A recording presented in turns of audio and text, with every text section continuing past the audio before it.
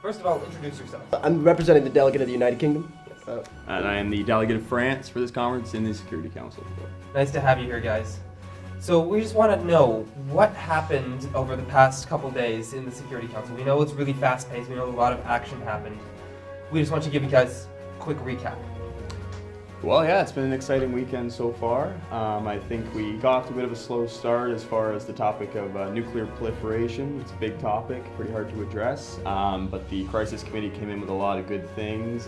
Unfortunately not for France, a couple of terrorist attacks and things like that. But I think the crises are really where the whole council came together, and we got a lot of good work done the past couple of days. So we're making sure the terrorists are crawling back in their caves, as the French might say. So tell me, give me an update on the terrorists. What's the story then? What's the resolution? Well, if any. Yeah, basically between myself, the delegate for the United Kingdom, we've been working together really well to investigate where these terrorists are hiding. There were some kidnapping issues, so we were trying to find out where the kidnapped people were being held. And I think we accomplished quite a bit. We managed to get everyone out alive without any injuries. Yeah, the raid to capture or retake the hostages was a huge success, and nobody was harmed, and we brought them back into. Can you share the actions that were taken by the Security Council? What? Well, upon hearing that hostages had been seized in the terrorist attacks in Paris, Rome, Cairo, and in Ethiopia, I took steps and measures to contact MI5 to locate where the hostages had been taken or seized by whichever insurgents were involved. And then when we had located them, it turned out they were in the Strait of Gibraltar.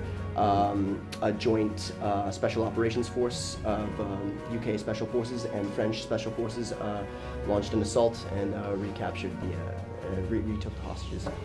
Yeah, it was fantastic. It was good. It was good. So that's not the only thing that happened. Tell me about the atomic Algeria.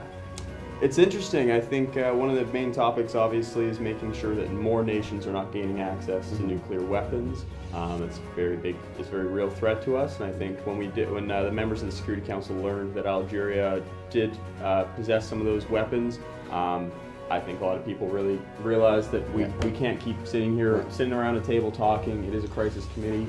We need to start getting some things done. Having said that, I think Algeria has been very cooperative as far as being receptive and sharing that knowledge with us. So far, no real problem with Algeria, but we'll see if anything comes up today. So. Yeah, that's great. I know that France has some ties with Algeria. Is that correct? France does. Unfortunately, one of the terrorist attacks that did occur, and my sympathies with all the families of those who were lost.